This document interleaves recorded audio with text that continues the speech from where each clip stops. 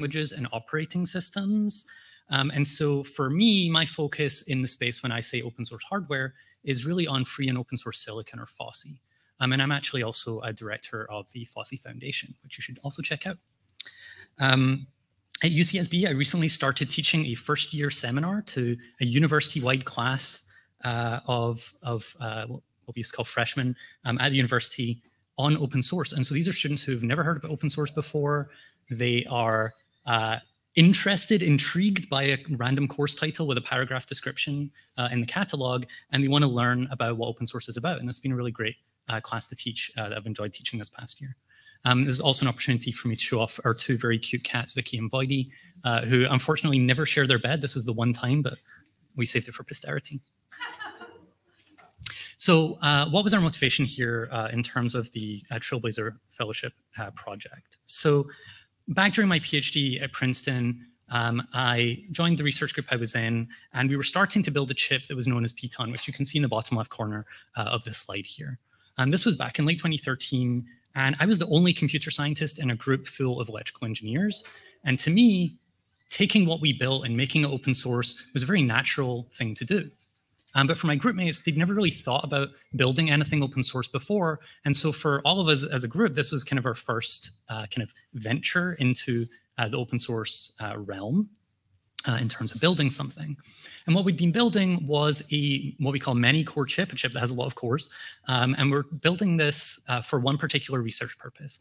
And we realized that we'd actually built a platform where people could come along and plug in different research ideas, because that's what we in our group and our collaborators had done when we were building this chip. And so I said, why don't we open source this and make this infrastructure available to other people? We're at Princeton University, is a university which has an obscene amount of money. Perhaps we should kind of share the resources around and make this available to other people. And since we started the project, so it was open source in 2015, we've had about 50, 60 plus published academic works in the form of papers, theses, and so on. They've actually used this platform for different research purposes. And that might be software development on top of the hardware, it might be modifying the hardware in somewhere, or it might be just kind of like some form of analysis, building new tools, and using the platform. But we actually built this into some real chips. We have Piton, Cypher, and Decades. The latter two of those we just published this week. Those were actually manufactured in 12 nanometer process, so very cutting edge technology. And we've even seen Intel pick up this platform for their own internal research. And they had a paper last year about a chip that they built.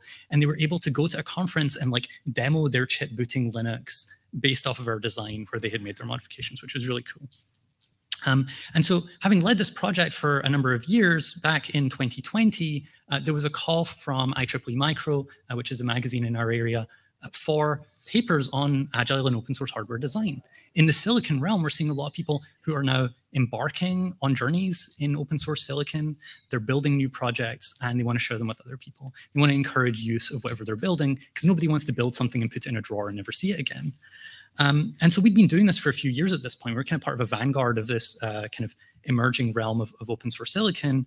And we wanted to share some advice and lessons learned to our colleagues so that we could help them do more and we could see a bigger growth in the community and bring more people in. And we talked about a lot of things which, you know, not everybody's going to agree on, right? So design philosophy. We picked a design philosophy. Other people might have other design philosophies, but we want to share this and hear what different people think so that we can gain some lessons. We talked about actually managing an open source project. How do you grow your community? How do you maintain it? How do you help people out as they're getting started? We also talked about how to close the loop on the research. So we were, you know, trying to propose new hardware designs. In some cases, we actually go out and build those, and then we come back and we measure them. We understand if they worked, and then we reiterate again. And so closing the loop for us is a very important piece. And then this is a project we've been running at this point for, you know, more than 5 years, and it's been open source for about 5 years. And so we're talking a lot about what changed, right? And we didn't want to phrase this paper as one where we say, hey, we did all this stuff wrong, and so you shouldn't do open source hardware. You know, it was like, here's a lot of cool stuff that we did. Also, there were some things that we did wrong, and we should do those better next time. So as the OSHWA Trailblazer solicitation came out, I had recently joined UC Santa Barbara, and I was realizing, Like, there's a huge amount of open source hardware IP that comes out of the University of California system. And you might have heard of things like RISC-V that are out there in the community today, which spun out of Berkeley and is now a large international trade association. But there's lots of other projects here which you may or may not have heard of for things like early stage simulation of chip designs like Gem5, going through the chip design process. So we have OpenRoad from San Diego and OpenRAM from Santa Cruz. We have platforms for actually building new chips like OpenPTON that I mentioned, Chipyard, FireSim, DSAGen from some of the other campuses. And this is only a tiny subset, right? And if we looked at open source hardware more broadly than just the silicon component, we would see a whole lot of other stuff that we would be able to include here. And so my pitch was, let's go beyond the case that we normally find. We open up a GitHub repository, we open up a paper, and the documentation is just that. You get some code, maybe there's some useful documentation, but you don't really get to hear about the process that they went through in designing this stuff. And if you're a newcomer, it can be hard for you to get in and sink your teeth in. And so I wanted to find the experts from these various UC projects and bring them together to share advice and lessons learned over the course of the time that they've been building these projects. And for some projects, like in the case of RISC-V, they've been going on for over a decade at this point, and there's really a wealth of knowledge to share with newcomers so that we can do better in our projects going forward.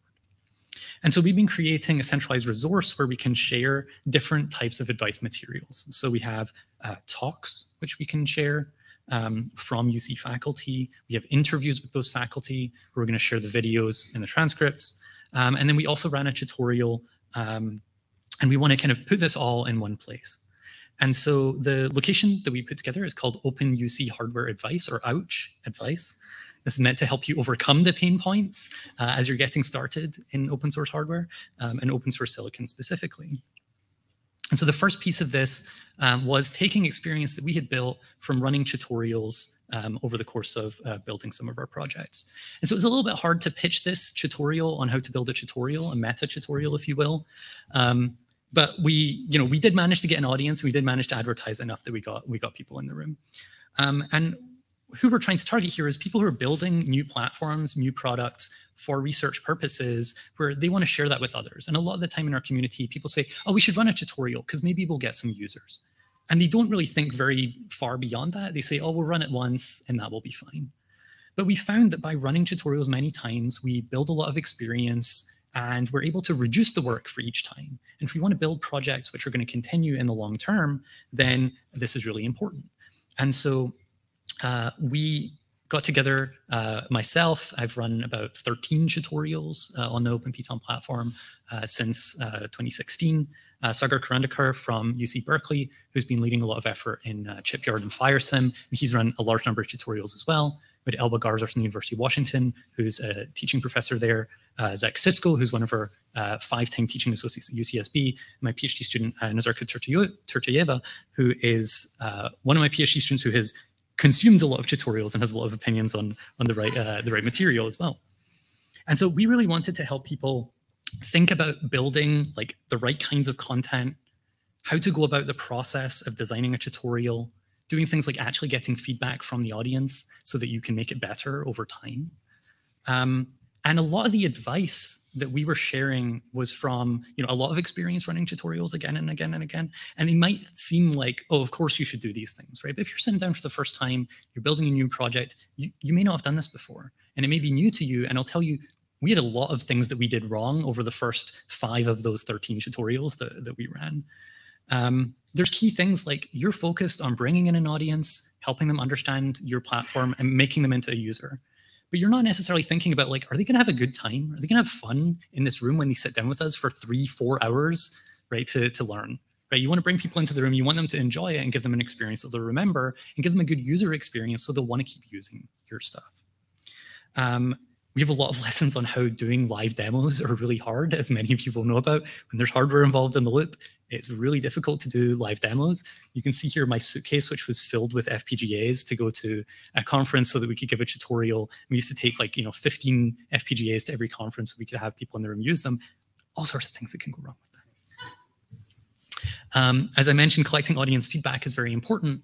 And then we also had some cautionary tales throughout. You run a tutorial and you find that users do things that you never expected. You find that venues don't work the way that you expected them to. You might have noticed there were some Wi-Fi issues here. That's a very common thing when you go and run a tutorial. You get into a room, you find you have no Wi-Fi, and you're like, oh, we needed all of our attendees to SSH into this machine and go and run this code so that they could use our platform. Other things like you're going to organize at the last minute. So, plan now for the fact that you will organize at the last minute. Really important advice, it turns out. So from this part of our project, we created some documentation in the form of, we ran the tutorial, we recorded it, we have transcripts, we have slides available. We're ready to run this again, and we're excited to run this tutorial again. But you can find those on the OutRadvice website, alongside some documentation we'll be adding on kind of the specific lessons that we learned from running the tutorials in OpenPTAN. But we also want to get into kind of the deeper aspects of how you get started outside of tutorials. And so we had a special session at the FOSSEE Latch Up conference. And what we're trying to do here is encourage newcomers who are just coming in for the first time, learning about open source hardware, who could see a future for their projects, or maybe they never even thought about what the future for their projects could be. And so I was organizing the FOSSEE Foundation Latch Up conference in Santa Barbara, beautiful location to hold a conference. I recommend you all come next time. And what I wanted to do here was bring in these experts, right? Who's been building these projects over the last N years, all these different types of projects that are coming out of the UC. And we want the people who've been running them to give experience-based advice. Like, here's what you should think about if you're going to start building a project, something new, so that you can get ahead and avoid, pitfalls. We also had a great talk on how to use open source hardware tools in order to teach a class on how to build chips. And this was also great because there's a lot of people now who want to make use of open source tools because, hey, they're free, they're available, we can modify them. And we had about somewhere between 80 and 90 attendees at the event that you can see in the top right corner here. And we also, really excitingly, were able to fund attendance for a number of undergraduates to come to the conference for the first time and have their first conference experience. This was really exciting for us to bring them into the room. And they didn't just participate in the forms of consuming, they actually gave talks as well, which I'll talk about in a moment. And it was really great for them. They had a lot of good stories to tell afterwards about the networking opportunities they had. And in many cases for them, it was like being starstruck. They were showing up like I am today and meeting people who have built things that they're really excited about and that they've been using for years. 4 of our talks are here, which we had in person. We've got a couple more that we'll be adding in virtual form as well. And these were really great talks. Like I said, we had Jerry who was talking about kind of how to use open source hardware tools to teach chip design. We had Scott Beamer from Santa Cruz who was talking about if you build it, will they come or who will come? And kind of thinking about your audience. Professor Renau was talking about a lot of different projects. He's very prolific in producing open source hardware projects and bringing those kind of lessons from those over time. But the other really cool part was that we got to bring the newcomers in and they gave their own talks. So we were soliciting both for full-length talks and for lightning talks. And we actually had 5 talks from undergraduates and MS students who were able to come and give their perspectives on entering the open source hardware community. And this was awesome. We had a bunch of established folks in the room and they were hearing from newcomers talking about where they, what they had built, how they had built it, the decisions that they made. And it was really a fantastic experience for all these established folks in the room to say, oh, maybe I should think about these things. We were able to summarize a lot of different aspects of the projects they'd built in research and in education, and the videos are available as well. And these are 5 of the talks that we had. The last piece that we put together here were our UC expert interviews. And so we wanted to get some of our students who were newcomers in this open source silicon realm to actually conduct their own interviews with these experts who have been running a variety of different projects. And we had these newcomers be the ones who pitched their own questions so that they could have the opportunity to ask from people that they see as kind of very big in the community, establishing tools and designs that they've been using that they're excited to use in their research and in their work. And so we were able to bring in, we had 6 in-person interviews and we've got more virtual interviews that will be coming together at the event. And we have transcripts of these posted, which we think will be useful for newcomers who don't have a lot of opportunity to connect with a broader community or haven't had that opportunity just yet and are thinking, Could I get involved? How would I get involved? What should my project become? And so we have interview transcripts with a number of folks, and we'll be bringing more out soon as well. Okay, so in closing, here's a piece of meta advice. We should all give more advice. We run our projects, we learn things, and we should share what we've learned as we build those things. A lot of the time when we're putting together our projects, we have a GitHub history, we think, oh, well, somebody could just read the history. They'll figure out what happened before, right? But it completely loses the human element in these projects that we're building of saying, I made a bad decision. I made a good decision. Here's some information about this. Here's something that I can share with others, right? And we all have that opportunity. And it doesn't mean that there's one right answer on how to build things. One of the things I was really excited about was to bring a bunch of people into the room and have them give completely contradictory advice to the attendees, because we have different experience and we have different goals. And it's important for us to share these things rather than simply dumping code, dumping papers on the internet and saying, hey, good luck. We hope it'll work for you. We have the recordings, the transcripts, and the interviews all available on the Ouch Advice website here. And we're going to be continuing to add content here. And our hope is to keep bringing in more experts and keep getting more advice, more opinions over time. So this was my Trailblazer Fellowship project. And I would like to thank my students, Nazirka, Zach, Parker, several of my other students who put in a lot of effort here. My UC expert colleagues who came, spent the time, met with their students one-on-one, gave talks, have been having virtual calls with them, and so on. To our OSHWA organizers, Alicia, and Lee, all the mentors that I was able to meet with, the Sloan Foundation for providing the funding, and thank you all for listening too.